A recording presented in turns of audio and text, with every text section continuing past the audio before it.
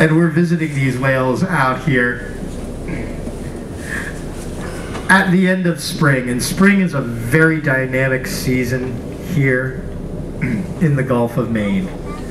Coming up,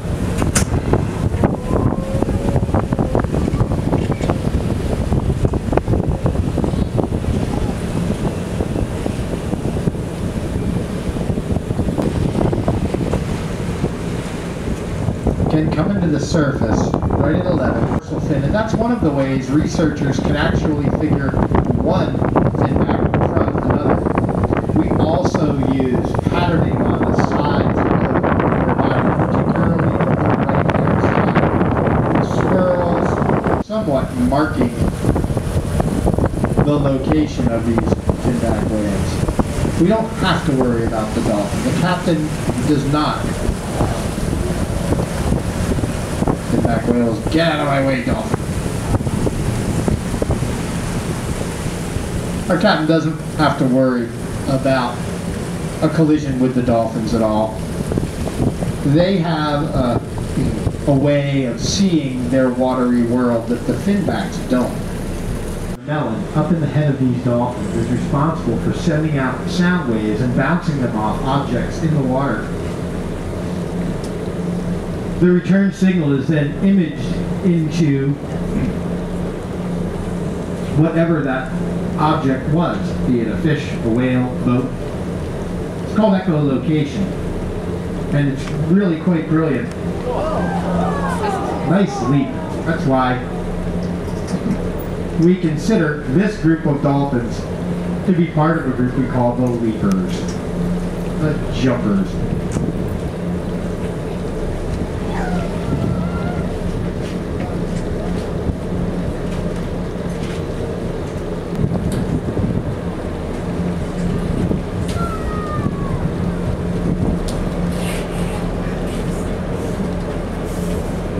So an example of how well these dolphins can dial in this ability, I can illustrate by saying this.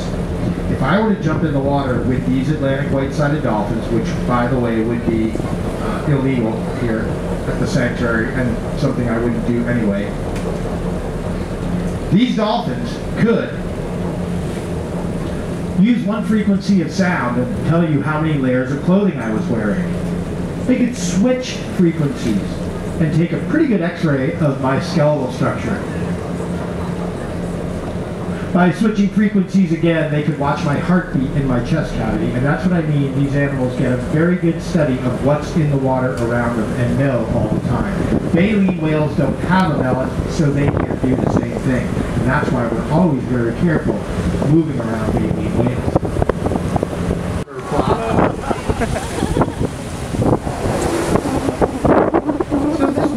Social between these two whales in close proximity.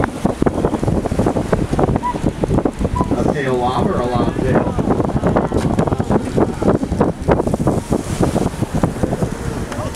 That concussion can be heard for quite a long ways underwater. We're getting a great study of this animal as it's engaging in these amusing behaviors.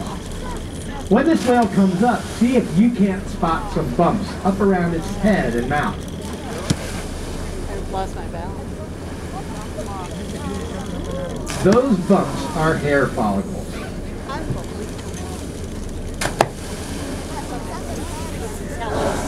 See them?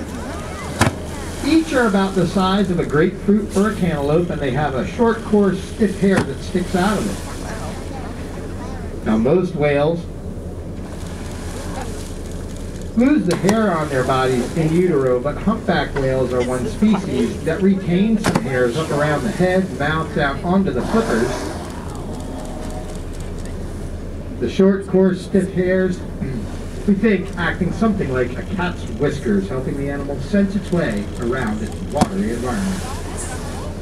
Now laying on its back.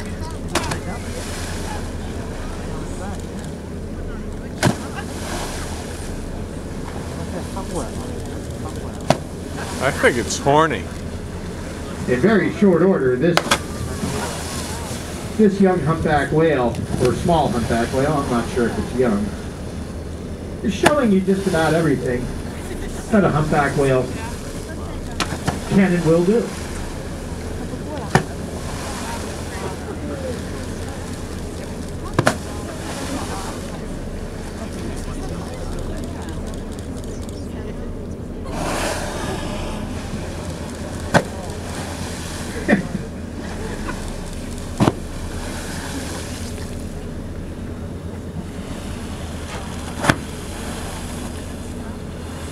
Jump, jump, jump, splash, splash, splash. Again, why? We don't know.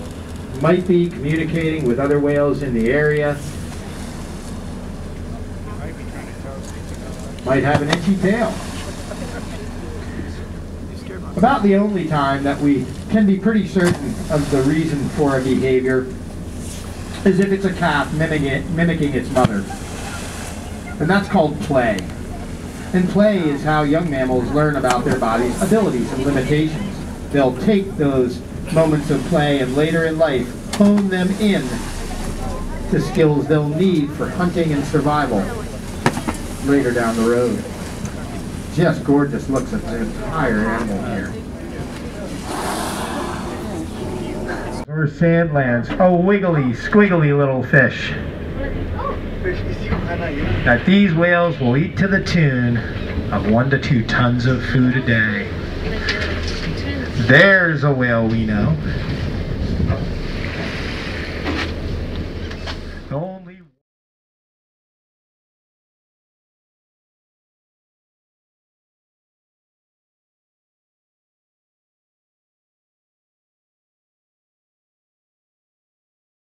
a very happy whale.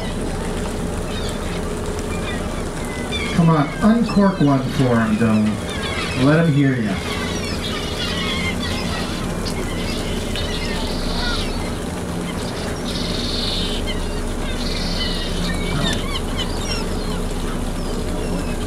Let's hear it.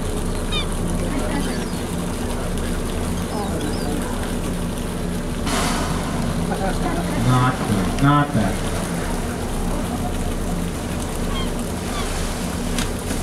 He's a big whale. So the baby and mom will often rest at the same time. The baby always relying on mom. Look at this one right below you. Look down. Yeah, right down there. It's a whale.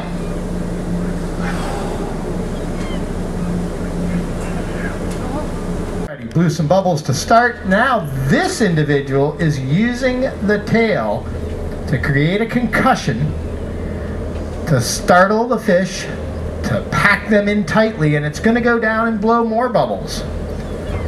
Confusing, maybe stunning the fish, and hopefully we'll see this animal come up having completed its feed. Humpback whales from all 14 populations all over the globe are known for their use of bubbles. Only our humpback whales here in the Gulf of Maine are known to use their tail in conjunction while feeding.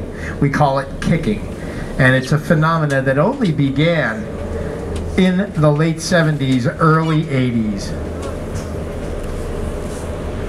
And probably it started on a day like this, another whale kicking at 11. About the little fish these whales are feeding on is they don't want to be eaten by whales or seabirds, and if they get the chance, they're going to move. So not every effort is successful for these animals by any means. Watch for a tail shot from this individual up out at 4 o'clock. If not this time, the next.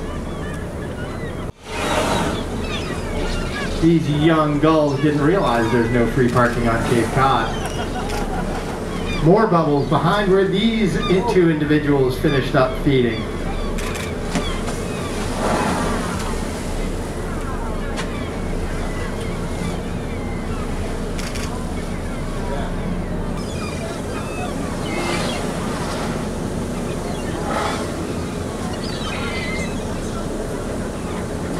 Ooh, some chuffing.